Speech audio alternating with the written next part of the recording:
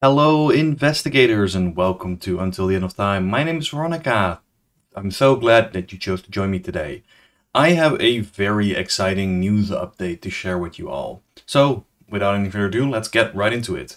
So, I haven't actually made any videos recently. I've been meaning to, but real life has been kind of busy. I got a new summer job, been busy with that. There's also been a new Netrunner set, which is absolutely amazing. I just wanted to mention that. If you're at all interested in Netrunner, go over to Null Signal Games and check it out. I'll put a link in the description. But there were two bits of Arkham news, two print and play investigators, which is actually kind of a lot in the last little bit, because it's been kind of dry in Arkham news for a couple of months now. There hasn't been that much. The two print-and-play investigators came pretty close to one another, so that kind of picked it up, and I've been meaning to make a video about those two, and I will be talking about them in this video. However, we got a new expansion announced. The Feast of Hemlock Vale will be the next expansion. It will be released in the Campaign and Investigator expansion split, as we've seen with Edge of the Earth and Scarlet Keys and the re-releases. And we know that it is scheduled to release January, February of next year. So that's 2024, if you're somehow watching this video a decade in the future. This is going to be a while to wait, but on the other hand, what we got is very exciting, and I think everybody kind of expected that we wouldn't be getting a expansion before the end of this year at the very least, because just we didn't have a lot of news, and these kinds of releases take time. Like, there's been a big change up in the FFG team, and I think it just makes sense that, you know, they might need a little bit extra time to finish up what looks to be a very exciting expansion. We got two investigators in the expansion article, and let's take a look at them. Starting with Kate Winthrop. Kate has been kind of long anticipated because she's been teased on a number of pretty exciting Seeker cards, including Practice Makes Perfect, and she's also been in Arkham as Kate Winthrop, so she's been a long time coming. We now see what she looks like, and she's the scientist, and she has 2 willpower, 4 intellect, 2 combat, and 4 agility. She is Miskatonic and Scholar traded. She begins the game with the Flux Stabilizer inactive side face up. We'll look at what that means in a moment.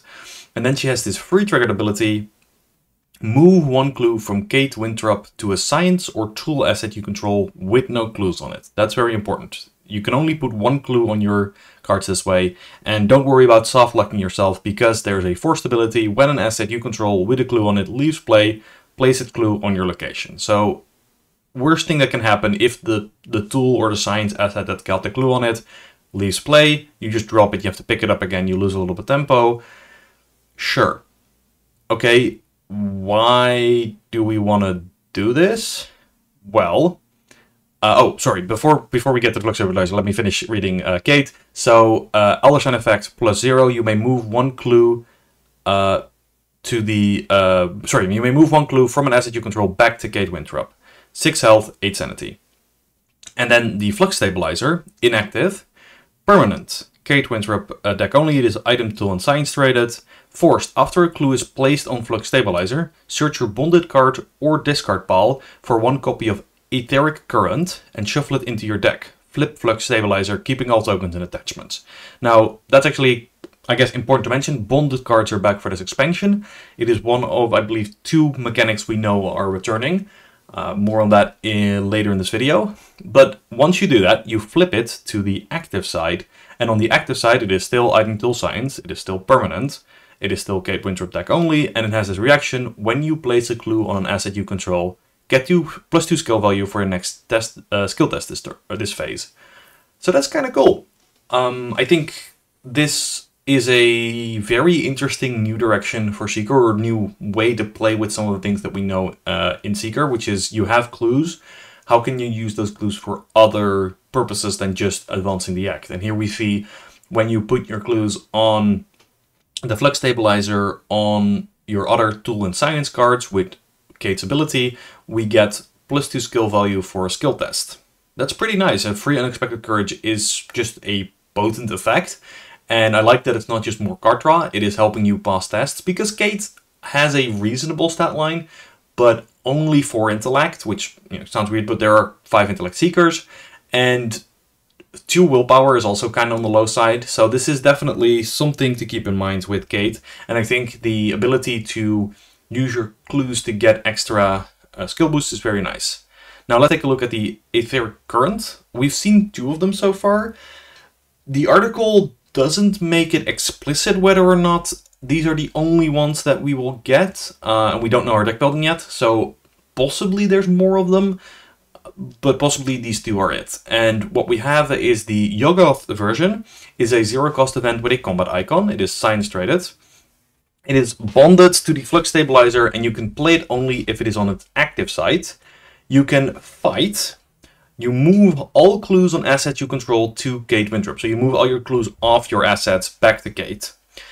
For this attack, you may use Intellect instead of Combat. If you succeed and the attacked enemy is non-elite, you may exhaust it and move it to any location, draw a card, and flip Flux Stabilizer, keeping all tokens in attachment. So this is a pretty neat little effect. It doesn't give you a damage boost, and it doesn't give you a skill boost other than using Intellect instead of Combat, but it is kind of an evade, right? It lets you exhaust the enemy and then move it anywhere else. So definitely a powerful effect in solo, and that's one of the reasons I think Kate might be a pretty powerful solo seeker. But yeah, I like it. And then the other version that we've seen so far is the Etheric Current Yoth, 0 cost event, agility, still bonded, still science rated, play only if it's on its active side, and then evade, move all clues on assets you control to Kate Winthrop. For this evasion attempt, you may use intellect instead of agility, which is less relevant because she also has 4 agility, but you might have intellect boosters in Seeker. But if you succeed and the target of this evasion is non-elite, shuffle it into the encounter deck, draw a card, flip Flux Stabilizer. I like these effects a lot. I think they're very cool. I think they let you do kind of non-Seeker things in a very Seeker way, which is to say you can use your intellect and you can use clues to kind of move things around. You're not just killing enemies, but it does mean that Kate is a lot more well-rounded than some of the all-in clue-getting Seekers that we've seen in the past. And I really like that. The fact that she also can get this +2 skill boost with her clue moving is also quite nice, because it also makes her a little bit more flexible. Now, she does, of course, have a signature weakness, the Failed Experiment. It is a Blunder Treachery weakness. And it says, Revelation, test Willpower 3, which, reminder, she only has 2 Willpower base. This test gets +1 difficulty for each asset you control with a clue on it. That's important because that means that even if you start moving clues to try to push your willpower, or you just have clues on stuff in general, it's just going to be more difficult. You need to have some way of passing this test. For each point you fail by, you either take a horror or drop a clue. This is a tough weakness. I don't quite know how to judge it. The thing is that inherently weaknesses with tests on it I don't think we've seen a lot of, and there is the possibility you use pass and this does nothing. There's also the possibility that you have like a couple of clues on assets and you draw an autofail and you either take like 5 horror or have to drop a whole bunch of clues, which is pretty rough. So I think this is a pretty swingy weakness potentially, and one that I am very interested to see how it'll play out. Are Kate decks going to be running more willpower icons, skill cards, just to get around this weakness? Are you somehow trying to manipulate how many clues are on your assets so that when this comes up, you then have a very easy test, and then later you can put all your clues on your assets and really start to power up? One thing that the developers have both noted on Discord and on Reddit is that clues on cards you control are still clues you control. So for the purposes of enhancing the act or otherwise spending clues that you control, you can spend the clues that are on Kate's assets, which is important because it means you can also free those up. Remember, her free triggered ability only lets you put clues on assets you don't already have clues on. So something like a scenario where you have to spend 1 clue at a time to do a thing, you could very easily put that clue on your asset and then immediately spend it, and then you can put a clue on that asset again. Otherwise, you're going to need to have multiple science and tool assets to keep using that free triggered ability. Well, what would a scientist be without some science cards? And we got a handful of them in the announcement article. Starting with the chemistry set, a 0 XP 2 cost asset with an intellect icon. item, tool, and sign traded, and it takes up the accessory slot, which is a little funny, but it's worth saying that accessory slot isn't just things you hang around your neck, it's accessories. It has an action ability, you exhaust it to investigate, and if you fail by exactly 2, you have to discard the chemistry set. You succeed by exactly 0, you gain 2 resources. You succeed by exactly 2, you draw 1 card. And you succeed by exactly 4, you discover 1 additional clue at your location. I think this card is very interesting, and I have no idea what this means for kind of a Seeker archetype, because we don't really have a lot of Seeker cards that let you manipulate exactly how much you're going to succeed by. And this potentially is kind of a do-nothing if you succeed by 1, or by 3, or by 20. Right? You have to hit exactly 0, 2, or 4, which is not easy, even though, you know, passing the test is not necessarily the hard part, it's getting to exactly that number. Oh, and I do want to mention, normally I would throw up, like, other cards to compare this with. Because there's so much in this video, I'm gonna be kind of rushing through it. And as such, I haven't put as many other cards to compare it to in here. I'm just gonna go talk to the cards and give my first impressions. I might come back to them later, especially because Kate, we have so much of her already. I might be able to play her just on TTS for a bit, and if so, I will be talking about these cards in more depth. Anyway, moving on, we have the Microscope, another 0 XP 2 cost asset with an intellect icon. Item, tool, and science traded. You can tell that this is definitely a thing they want to push in this expansion. And worth saying that Kamani Jones is an investigator that hasn't... A lot of people felt that their deck building didn't really help them, you know, the tool stuff. We may be getting a lot of tools in this expansion, so maybe that's something that they put on there knowing that a lot more tool cards were coming. And it has a reaction after after an enemy at your location is successfully evaded or defeated. You can exhaust the Microscope to put a resource on it as evidence. Now that immediately sets up a number of bells in my head. Obviously, I just mentioned Kamani, they want to evade enemies, so they're gonna put evidence on this a lot. And Daryl Simmons likes having evidence. So both of those investigators, I'm immediately like, oh, maybe they're interested in this. And then it has this very unique ability, action to investigate. So this is a double action to investigate, and you get +1 intellect for this investigation for each evidence on Microscope to a max of +3 intellect. So assuming you've been able to build this up a little, you can have a pretty big intellect boost. If you succeed, you may spend up to 2 evidence to discover that many additional clues at your location. So assuming you have at least 2 evidence on this Microscope by the time you use this ability, you can get 3 clues for 2 actions. And I really like that as a balancing factor.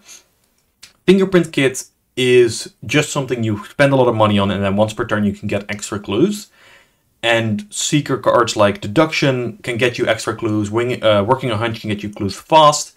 But I feel this is a lot more balanced by it being a double action. Not a lot of decks are going to be able to do 2 actions out of their 3-action turn without giving up something else. Maybe you're playing Ursula, and after you move, you get a free action to investigate. So you spend one of your normal actions on top of the bonus action you get from Ursula, and this is a little easier to use. But there's a lot of nuance in this being a double action, and I really like that. Getting 3 clues is very powerful. I expect at 3-player and 4-player tables this card will see play.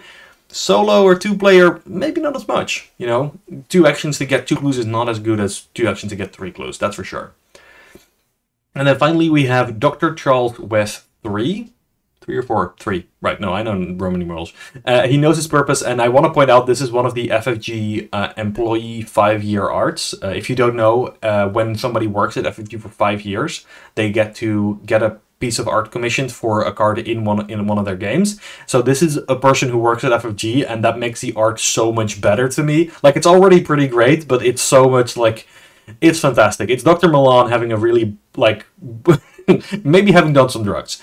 Anyway, it's a 3-cost, 0 XP Seeker asset with intellect and combat icons. He's ally and science traded, and he takes up the ally slot. You have an additional hand slot, which can only be used to hold tool assets. Very nice. We've already seen a bunch of tool cards. This guy helps us carry our tools, competing with a lot of very good Seeker cards, I'll admit, but, you know, that's a powerful extra slot effect. And after you successfully investigate by exactly 1 or 3, exhaust him to deal 1 damage to an enemy at your location. I actually think this effect is pretty reasonable. It's tricky because for the same reasons that chemistry set is tricky, right? We need to succeed by an exact amount, which we can't necessarily reliably do. And in the past, this kind of effect has been on Alice Luxley, which wasn't considered very highly. But I think this being in Seeker, which is much more likely to be the one investigating, I think this will see play. I think maybe this is just a card for Scarlet Keys, because I know Alice Luxley in Scarlet Keys has been fantastic. The extra pings can expose those mini cards. Maybe this will see more play. I think if tool cards are useful enough, and we already have a lot of very good tool cards, I think it's worth considering this guy. The only thing that I kind of wish he had was the Miskatonic trait, because there is the Miskatonic Archaeology funding, which gives you 2 extra ally slots, but can only use for Miskatonic allies. The fact that this guy is probably going to have to take up your main ally slot or require Charisma is, I think, the biggest strike against him. I do think it's a very cool design and very, like, focused on, hey, you want to have tools and you want to be where the action is, which is nice. Now we also have a new unidentified card, the Ravenous Mechanit. Another 2-cost 0 XP asset. It's unidentified trait and it's agility icon.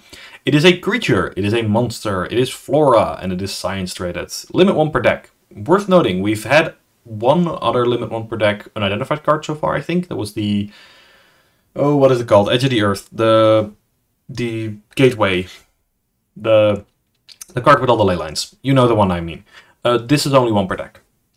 That does influence the card, especially because creature, monster, and flora traits are not traits I expect you to be able to search your deck for. Science, maybe. We may get a card to let you search up a science card. So you're going to have to dig pretty heavily to find this card if it's the only copy in your deck. And then it has an action to search your bonded cards for uncanny growth and add it to your hand. So, like we've seen before, bonded cards are back, and this is an unidentified card with a bonded card. And like we saw with the the Dream Diary, that is often going to mean that the upgraded version also uses the same bonded card, but gives additional abilities to that card. And before we read the last ability, let's just read the Uncanny Growth, which is a 1-cost event, doesn't have any icons, but it is inside and science traded. It is bonded to the Ravenous Myconid, which is importantly doesn't care about the subtype. So again, if you upgrade this, it's probably going to remain bonded to that card. And you investigate. After this test resolves, place 1 resource on the Ravenous Myconid as growth for each point you succeeded by. You set this card back aside out of play, so it is bonded again, you can pull it back out. And if you fail, you return this to your hand. So that's kind of nice. You don't have to keep spending the action to pull this back if you keep failing. If you succeed, you get growth counters. What do these growth counters do? Well, so far all we know is that if it has 3 or more growth counters on it, you can move all those growth counters to your resource pool as resources and record in your campaign log that you have classified a new species. It also has 1 health and 1 sanity, which is kind of interesting. This is a slotless asset. I don't think this is going to be like some kind of new meta where everybody's playing this just for soak, but it is worth pointing out that you can just hurt the plant.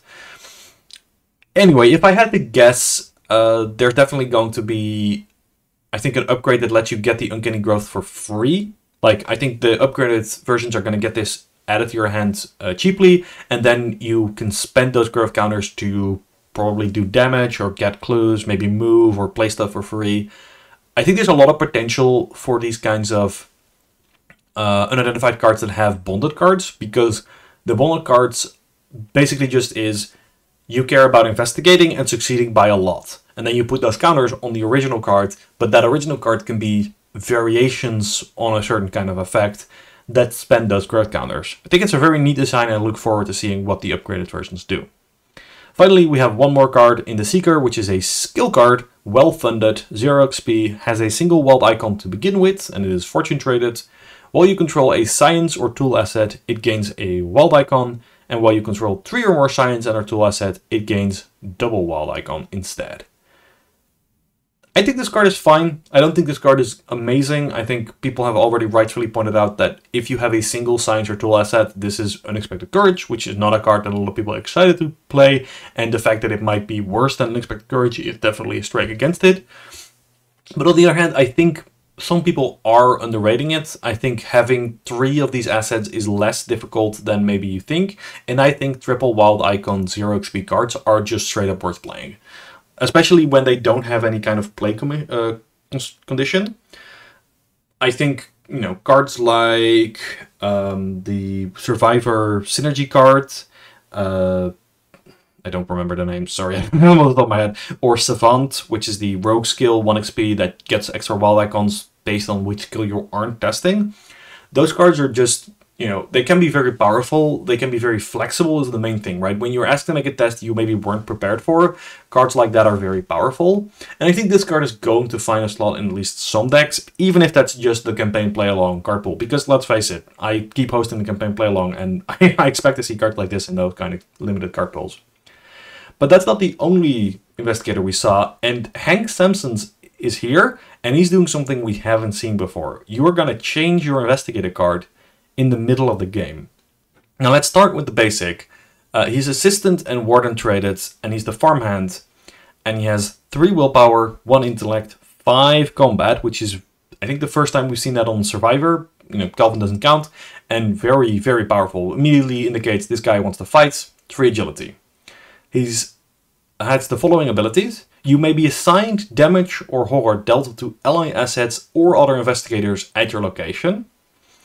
And then he has a very unusual ability. When you would be defeated by damage and or horror, instead heal all of your damage and horror and swap this card with its bonded resolute version, either side face up. Elder Sign effect, +1, and he starts out with 5 and 5 health and sanity, which would be kind of low, except that of course when he gets defeated he instead gets a full heal. So you start out with 5 and 5 and then you swap into one of these other 2 forms. Now the assistant version is assistant and resolute trait, loses 1 combat going down to 4, but gains intellect 3 instead of intellect 1 and agility 4 instead of agility 3. So he becomes a much more well-rounded character in the process. He has the bonded, Hank Samson's, this is a bonded card, and it's double-sided, so these are the 2 different sides. Both sides have the ability, you cannot be healed. That's very important. Once you're on this side, you're not healing anymore. Other cards you control can still be healed, so if you want to play Jessica Hyde and Peter Sylvester, probably a good idea, but damage and horror on you, that's probably staying. You may be assigned damage and horror dealt to ally assets or other investigators at your location. Reaction, when 1 or more horror is placed on you, draw 1 card. And then Elder Sign effect, move 1 horror from Hank Samson's to an asset you control, 4 health, 6 sanity. On the other side, if you want to have the Warden version, it still has the bonded effect, it still has the cannot be healed effect. It has reaction, when 1 or more damage is placed on you, gain 2 resources. And then as an Elder Sign effect, move 1 damage from him to an asset you control, 6 health and 4 sanity. But probably most notable here is his stat line, which has gone to 4 willpower, 1 intellect, 6 combat. This is the first time we've seen a sprinted 6 on an investigator, even if it is a bonded version, and still 3 agility. This card is pretty wild. If you are doing the kind of Guardian style fighting, this is nuts. This is so good, right? 6 base combat. This guy is going to be hitting stuff for days. He is going to get resources when he takes damage. I mean, you can be healed, so you have to be very careful. But I really like this design. I think this is a very cool way to do some flexible stuff. I think early game, you still have your 5 combat, you have your 3 willpower, you have your 3 agility. As a survivor, those stats are more than sufficient to get somewhere, to do stuff, right? You have Lucky, you have Live and Learn, you have Look What I Found. You have this very cool team tanking ability. It's actually an ability we've seen in the Guardian card pool quite a bit, and it's one that I personally also used in a Survivor custom design, so very cool to see it in the game here. And this just like limit break ability is fantastic. I really like this design. I think it's really cool. Yeah, and it puts me in mind of investigators like Daniela Reyes, like Calvin, like Tommy, and what's the other one? Yorick, right? Using your soaks, because survivors get good soaks, so you're probably going to be fine. We also have his signature cards. Stout-Hearted is a 2-cost signature event with a willpower, combat, and wild icons. It is spirit traded, Hank Samson deck only, fast, play when you engage a non-elite enemy, move up to 2 damage and/or horror from Hank Samson to that enemy as damage. Everyone is a hero to someone. This is just a very good effect. You cannot be healed, but you can still move your damage and horror. So this is a great way, I think, to hold on to for the late game. When you are maybe getting into a bit of a tough spot, you can use this to both hurt an enemy and heal yourself. And that's very nice. There is also a treachery, which is very interesting for one particular reason we'll get to at the end. Wear Spa is a weakness, flaw, revelation. Discards cards from the top of the encounter deck until an enemy is discarded. Attach Wear Spa to that enemy and spawn it at a connecting location if able. And then it gets very interesting because the attached enemy gains elusive. I'm assuming this is not them just completely butchering the word aloof, which means we get a new enemy keyword for this expansion. That makes sense, and I think we can kind of guess what this does. A lot of people have speculated this is probably going to be Hunter, but kind of the inverse, right? Trying to move away from investigators, which would make sense for an effect like this, and I think it's kind of cool that they're keywording that. It makes sense to me. It also has a force effect. At the end of the round, Hank Samson takes 1 direct horror. This is going to be killing you very quickly, so you have to kill this enemy. I like this. I think it's a cool weakness design. It puts me in mind of Zoe's signature weakness. It just spawns an enemy that you have to deal with, but unlike Zoe, where it does a mental trauma if you cannot kill it by the end of the scenario, it puts direct horror pressure on you immediately, but it's something you just have to chase down and kill. So yeah, I think this is a nice card. Of course, we gotta need some tools to deal with all the problems we're taking on in this new expansion. Starting off with the Pitchfork, a 3-cost 0 XP asset, combat and agility icons, that's right. Item, tool, weapon and melee traded, takes up 2 hand slots, and an action, fight. You get +1 combat and deal +2 damage for this attack. If this attack is successful, lose control of Pitchfork and attach it to your location. Your location gains action, take control of Pitchfork. Any investigator at Pitchfork's location may trigger this ability. This is a really neat weapon design, but it's actually really powerful. It deals +2 damage, don't miss that. It is a 3 damage hit. This puts me in mind of Backstab, but more so of the Ornate Bow, which is a level 3 neutral card that also takes up 2 hand slots, and you can attack using agility for +2 agility and +2 damage, and then you have to spend an action to load another arrow. Now there's a lot of cool things people have done with the Ornate Bow over time. I think it's definitely not a card that is immediately replaced by this, just by nature of the fact that that attacks with agility and this attacks with combat. But if you're looking just for a weapon that deals +2 damage once and then you have to spend an action to get it back, this is the place to be. And it's worth saying you don't lose control of the Pitchfork if you miss, which is very important. Only when that attack is successful do you have to pick it back up. It is going to be action expensive. Keep in mind that this is actually dealing 1.5 damage per action, but a lot of the time the way that combat in Arkham works out, you want to kill an enemy now, and then you're okay with losing actions later if that means you've dealt with the enemy, because then you don't have to provoke attacks of opportunity and other nasty stuff like that.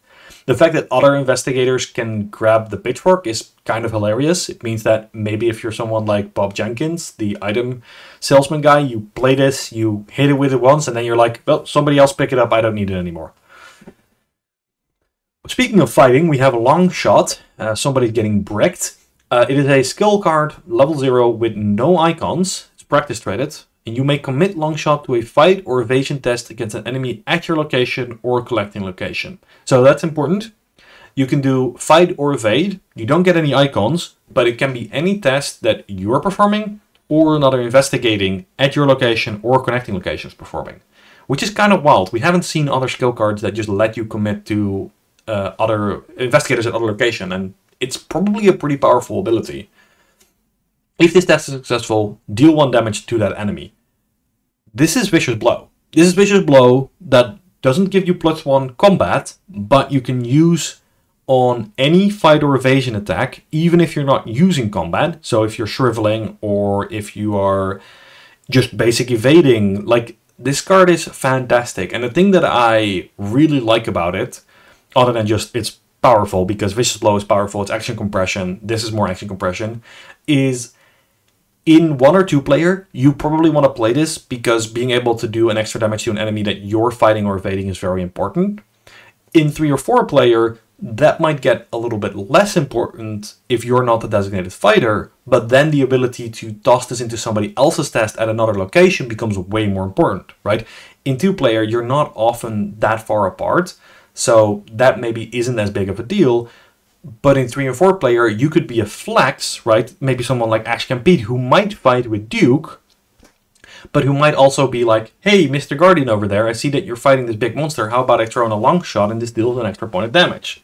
So yeah, I think this card is very well designed. I think it's a very powerful effect, and I expect to see this all over the place. And finally, we have Push to the Limit, a 2-cost survivor event, 0 XP, willpower and combat icon, tactic, traded, Mark can take this, and improvised. Choose a weapon or tool asset in your discard pile. Resolve an action ability on that asset, ignoring all costs. After this effect resolves, shuffle the chosen asset into your deck. Playing this card does not provoke a tax opportunity.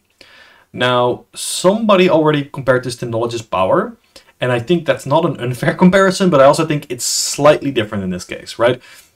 The important thing here is you need to get the weapon or tool asset into your discard pile, and just in basic, the ability to get a free use out of weapon or tool asset as opposed to spell or what's the other trait on a tome? Tome is pretty different. The other thing is that this does actually take up an action as opposed to Knowledge's Power, which is fast. So yeah, there's a couple of limiting factors. I don't disagree that this is a very powerful effect though. Recursion is always powerful, and it's actually kind of interesting that in Survivor this is putting the card back into your deck.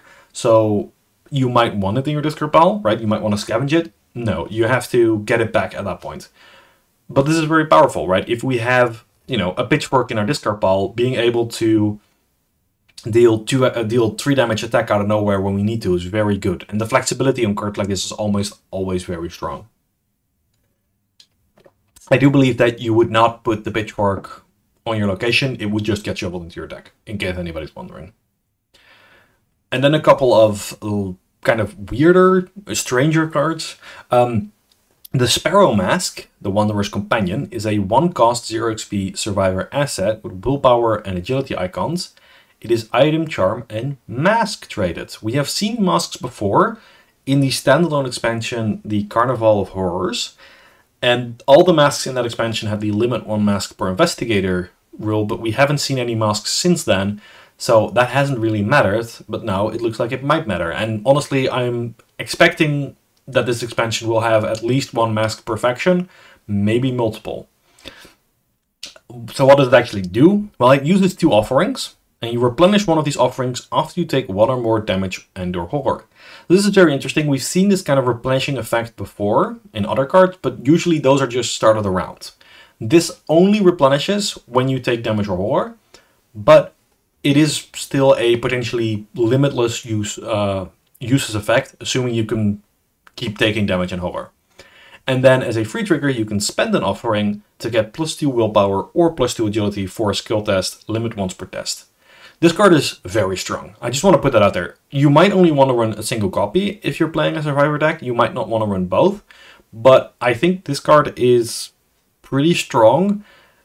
Even if you're not expecting to take a lot of damage or horror, I think if you trigger this effect 3 times in a game, you're already like pretty happy with it, because these are the treachery protection stats, right? These are the stats you expect on encounter cards, and just being able to go, I get +2 on this, is really good. I just like this card just seems very strong. And I'm also thinking of like Patrice, right? Not at all, because she's on the art of the 3rd card. We'll get to it, but the idea that, you know, you put one of these down, you're doing all the spellcasting stuff, and then you take a damage horror. Or Agnes. If you're Agnes, you just get +2 willpower on a otherwise basically slotless card, right? Keep in mind, masks is it's sort of a slot, right? It's like footwear. It is a slot, but not a slot.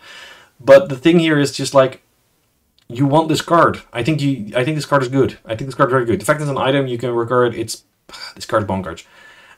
Next up, like we have Wrong Place, Right Time, a 0-cost 0 XP survivor event with willpower agility, and wild icons. This card has strong icons, and it's probably because it is very situational.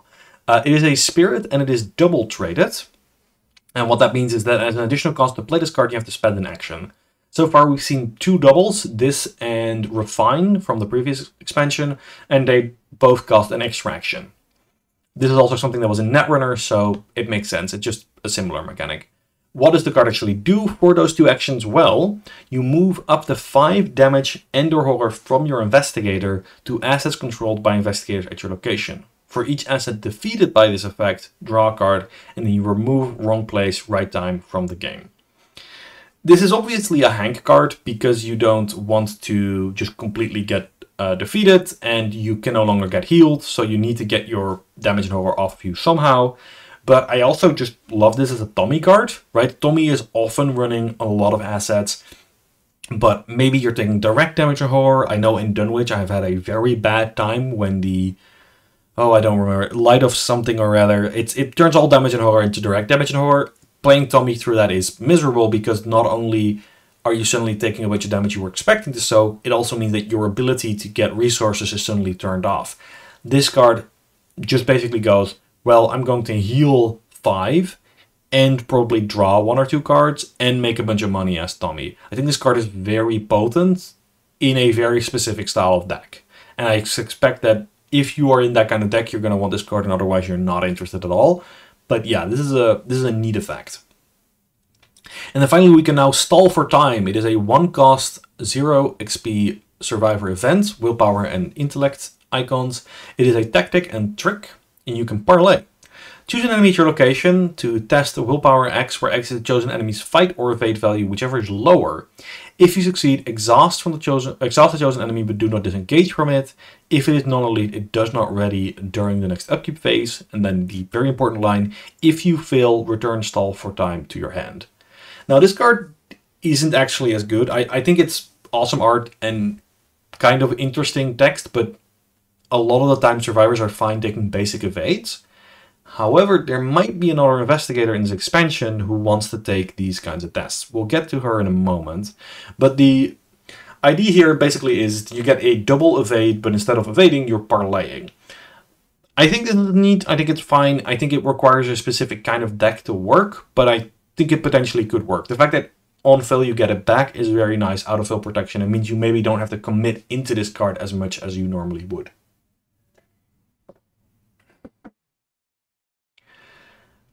But that's not all, because everything I've talked about so far have been all the new cards in the new article, but FFG also put up their store page, and store page gave us a little bit more very exciting news.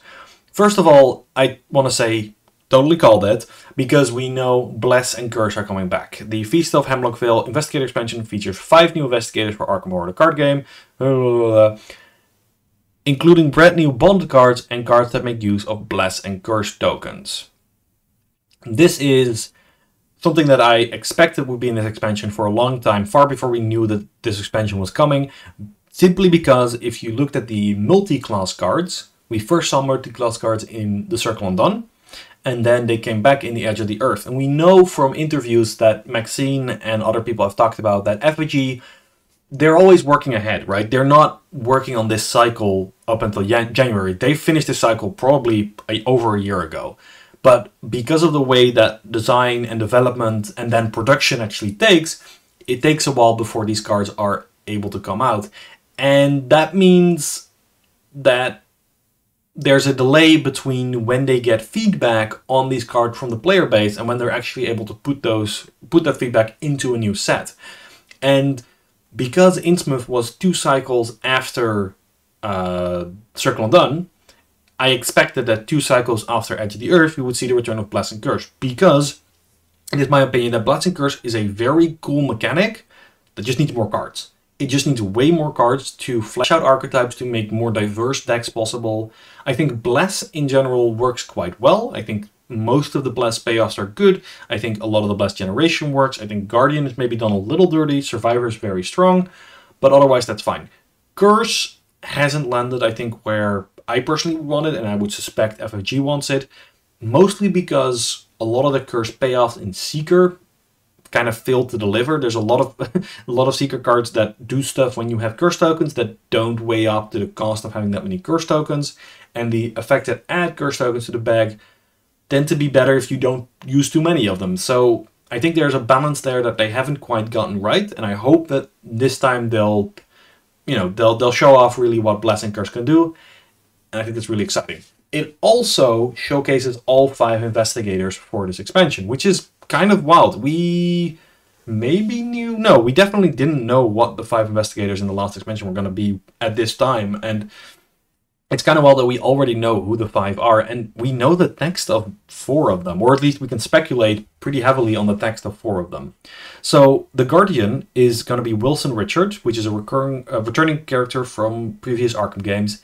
And in this iteration, he is a Guardian with 3-3-3-3 stat line, which is kind of unusual. 3-3-3 stat lines haven't historically been the most popular, but he does have some abilities that I think compensate for that. And as a Guardian, it's actually kind of interesting. It might be hints that he's more flexible than historical Guardians. The text here is speculation. I want to point that out. We don't have a picture clearer than what I am posting here, so it could very well be that this is wrong, but I'm going to suspect that the text says, reduce the research cost of the first tool asset you play each round by 1.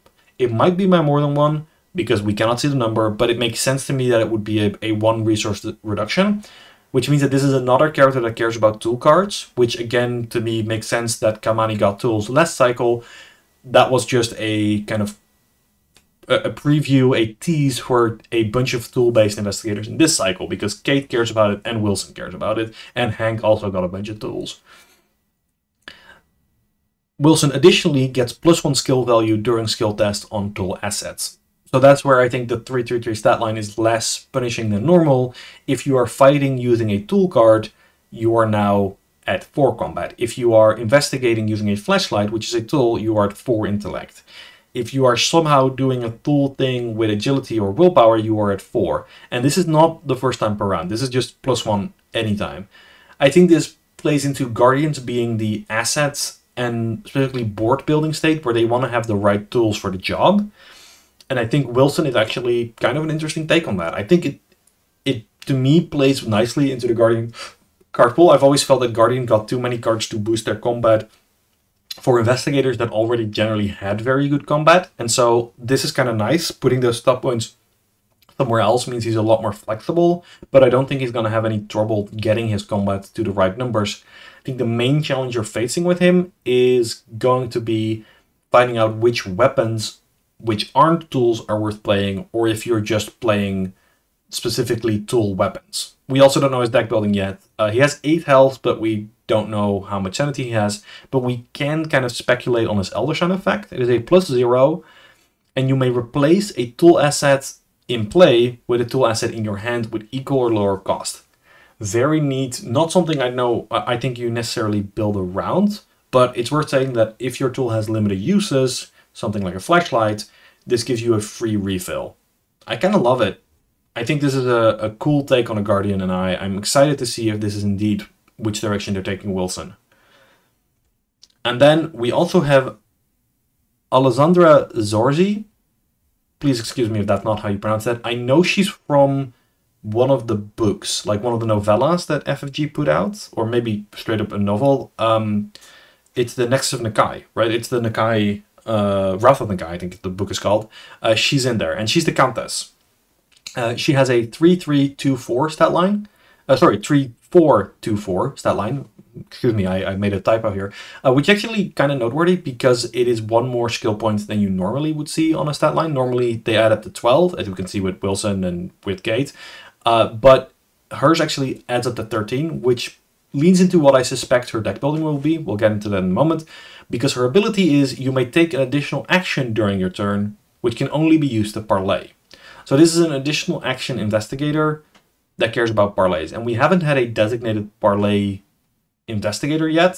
So it's kind of exciting to see what we'll do. And this is why I think her deck building may be rogue 0-5, neutral 0-5, and then cards that parlay some number, probably at least a couple of levels. Because we've seen in the past with investigators like Akachi or Mark, who are both their main class and then no real off class other than a single trait, it will make sense that Alexandra is similar but just cares about cards that parlay. Her Elder Sign is a +2. If you succeed, choose a non-elite enemy at your location or a revealed connecting location, automatically evade that enemy, and she has 7 health and 7 sanity. I suspect that she's going to care about keeping enemies alive, keeping them around, which is a theme that we've seen in Rogue before. And yeah, she's going to parlay with them.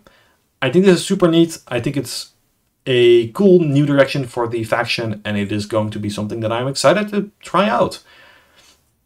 Finally, and this is an investigator I really don't know how to pronounce, so please excuse me. I think Kohaku Nurukami is going to be the mystic for this faction. I believe this is a new character to the Mythos, so I really don't know what to make of him.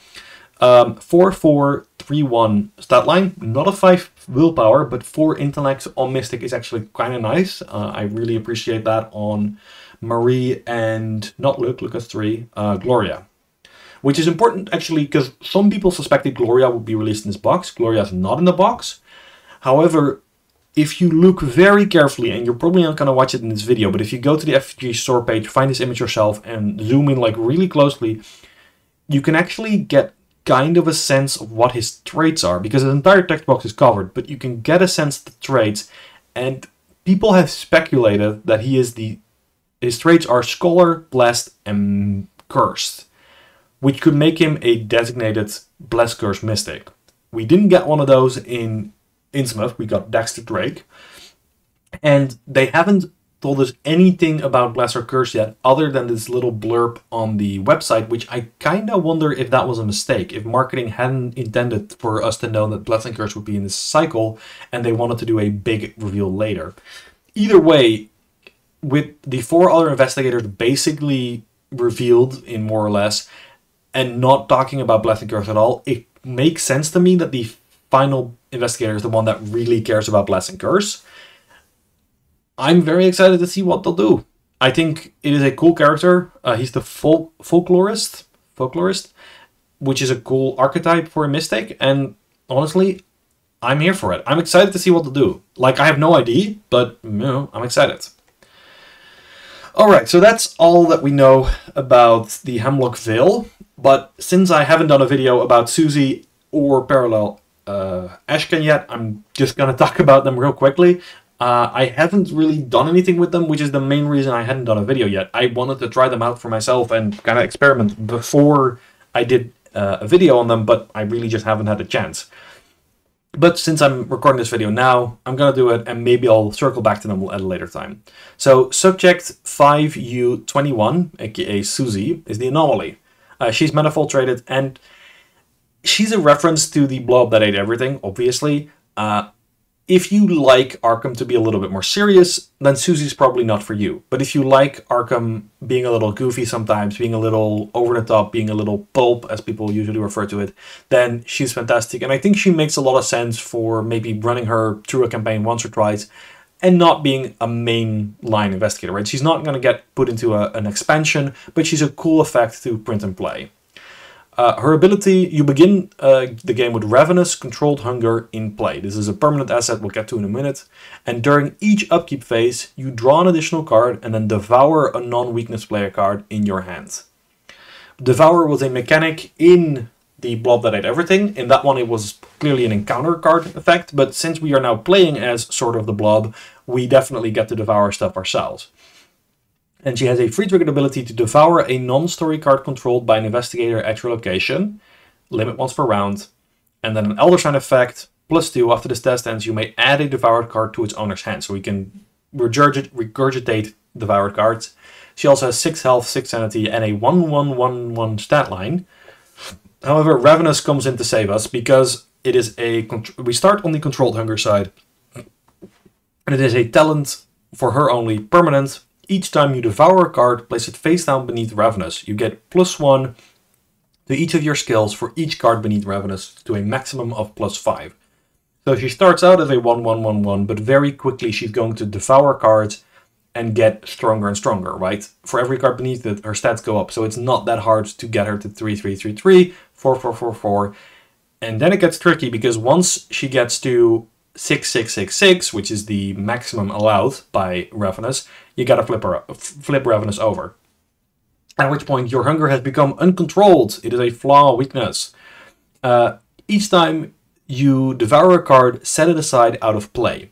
You still get +1 to each of your skills for each card below Ravenous, but importantly, the cards you are devouring are now no longer going below Ravenous, they are now getting set aside out of play. So that means you stop being able to return those cards as easily. At the end of the turn, you have to devour a non-story card beneath Ravenous or controlled by an investigated location. So you are going to lose those cards, and they're going to get set aside, presumably for the rest of the scenario. If there's nothing beneath Ravenous, you can flip it back over. So you lose control of the Ravenous for a little bit, but you also depower yourself as you do so, because you start losing the cards underneath, and then at some point you flip it back over. Fortunately, she does have some signature cards that can help with this. Regurgitation is a 0-cost event with a wild icon that is a power. You fast, play it only during your turn. If it is uncontrolled, you flip it over. So you just get to go back to your controlled side, and you get to flip your weakness, which is kind of nice. Choose and return up to 3 cards you devoured beneath Ravenous or set aside, so the cards are not lost forever, and you return them to their owner's hand. For each card returned this way, heal the damage or horror. This is a very nice power. I kind of like it. I think it is just fundamental to her toolkit to need to have an effect like this, because you can't really play her if you're not able to control returning some of the cards you have to devour. But then there is also Reality Asset, which is a treachery card from the from Blood and Everything, that is now your weakness. If Ravenous controlled hunger is face up, flip it over. You are now uncontrollably hungry. You devour a random aspect of reality. Reveal a random chaos token from the chaos pack and consult the reality asset reference card to determine what you devoured. I will point out it is a different reference card than the one that is in the Blob That Ate Everything. That's all I'm going to say. I'm not going to list the entire reference card here. If you want to play with her, go to the FFG website. There will be links in the description. I think she's super cool. Her deck building was released, I think, just in the Discord. It might have been posted in other places. She's going to be a thing for people going to Gen Con, I believe. You can get her printed out at Gen Con, but she's also just going to be available for print and play after that on the website. And her deck building is absolutely wild. She is a 50 card deck size, which makes sense because during her upkeep, you're going to draw extra cards. So you need to have this kind of steady stream of cards. You're going to see a lot of them, but you're also going to be devouring a bunch of them. And her deck building options are neutral cards 0 to 5 and cards from any class level 0. So she starts out being able to take anything from level 0, but she doesn't get to spend XP on anything outside of neutral. Her deck building requirements are Ravenous, her permanent, 3 copies of Regurgitation, 3 copies of Reality Asset, so 3 of her signature, but also 3 of her signature weakness, and 2 random basic weaknesses. You basically have 2 decks worth of cards in your deck if you're playing Suzi, which is kind of cool. I kind of love it. You have an extra basic weakness, that's fine. She has a deck building restriction, no permanents except for story and signature permanents. I'm fine with this. I like that this doesn't make her strictly better than Lola. I think Lola Hayes is a investigator who's been done a lot better now that she's been, she has a taboo version that is a little bit less punishing. And I like that this makes it that if you want to do cool permanent things with cards like Another Day, Another Dollar, or Studious, or the permanents from the Edge of the Earth cycle, you gotta stick with Lola. You cannot just go into Suzi, because Suzi can take everything. Lola's a little bit more restricted. And Suzi also has an additional restriction. Your deck must have at least 7 cards from each class. So you're gonna have 7 Guardian cards, 7 Seeker cards, 7 Rogue cards, 7 Mystic cards, and 7 Survivor cards in your deck. This all makes her very complicated to deck build, which is one of the reasons why I haven't played with her yet. Finally, her upgrade options are absolutely fantastic. After each scenario ends, separate each card you devoured by class. Before the next scenario in this campaign, you may spend experience to purchase or upgrade 1 or more cards of any level from the class with the most devoured cards. If there's a tie, choose 1. So the way that her deck building upgrading works is she can actually take 0 to 5 from anything, but she has to devour the right cards first. If she devours all the Guardian cards, she's going to become more Guardian. If she devours more Rogue cards, she becomes more Rogue. Thematically, this is so wonderful, and gameplay-wise, I might be a nightmare. I don't care. I love it. I think this is such a cool, weird thing to add to the game. I think it's super cute. I think it's super fun. I really want to thank especially Maxine, because I know this is secretly the last thing she worked on. She said that it was Scarlet Keys, but this was something that she had her hands on. This is such a cool farewell gift, and I'm really excited to try her at least once. I think it's just like, it's fun, it's goofy, but it's also fantastic, and I love it. And then we have Ashcan Pete. He's back. Yes, they have confirmed that they're going to be doing more parallel investigators, starting with Ashcan Pete, but I would be very surprised if we didn't see investigators for all the other Dunwich Gators as well, because let's face it, those are investigators who haven't really been as exciting this long into the game, right? They were the first cycle released after the core set, and a lot of them have mechanics and especially deck building rules that are kind of lame compared to modern deck investigators. So our new version of the Drifter is a 4 willpower, 2 intellect, 3 combat, which I believe is 1 higher than normal, and 3 agility. And you begin the game with Pete's guitar in play. As a reaction, when a card you own that is attached to a scenario card would be discarded, add it to your hand instead. This is a trap-based investigator. This is an investigator who cares about manipulating enemies with the various traps in the game. And that's why those cards that are attached to enemies, to locations, stuff like that, you get to add them back to your hand. And as an Elder Sign effect, +1, choose a card you own attached to a scenario card. You may return the chosen card to your hand. Come here, boy, we got work to do. 7 health and 7 sanity, which is important. The original Ashcan had a lower health and sanity, but started the game with Duke in play, who had health and sanity. Pete's guitar does not have health and sanity, so you're going to need to have a little bit more health and sanity on the investigator. And this instrument is a 2-cost asset, but if you start with it in play, you don't have to pay the cost. It is a replacement. Now, this is very important. We've seen changes to signature cards in the Parallel Investigator before, but those used the advanced keyword, not the replacement keyword. The rules for these have been seen before in the book version of Investigators, but they are very different, and I'll get to that in a second. But it basically means that this is an alternative set to Duke. This is not an upgrade you do, this is a different set. And in order to take it, you also need to take the Hard Times weakness. The guitar itself has a free trigger to exhaust it. Choose a non-elite enemy at your location or connecting location. Move that enemy once in a direction of your choice. Then, if there are no enemies at your location, either heal 1 horror or gain 1 resource. It's important to note you can only activate this ability if you have an enemy in play. So you need to keep at least 1 enemy alive in order to use this ability. If you just want to use it to gain 1 resource per turn, which is pretty powerful. And this is again leaning into this idea that Pete is manipulating enemy movement and using traps to deal with enemies. There was a makeshift trap in the Scarlet Keys, which is one of the customizable cards, which is very powerful with this investigator. But there are things like Snare Trap going back, I think, all the way to the core set or maybe to Dunwich, that haven't really had a home and a designated trap investigator yet, which we now have. Unfortunately, Pete can also fall in Hard Times. It is a signature weakness, replacement, revelation. Put it into play in your threat area, and after you draw 1 or more cards, choose and discard that many cards from hand. Double action, clear Hard Times. And this is a very neat weakness design. Original Ashcan Pete had a lot of discard-based synergies, right? You wanted the discard cards. And so I don't necessarily think that this is as punishing in him as it is in a lot of other investigators. But it is the kind of card that you're going to have to just double action clear. And it just kind of depends on how much time you want to spend before you can spend that double action. Because it basically stops you from drawing additional cards. You're going to be stuck with the cards you have, or with a number of cards you have when you draw this, but you might be able to swap out certain cards if you draw a card that you need more than the cards you have in hand right now.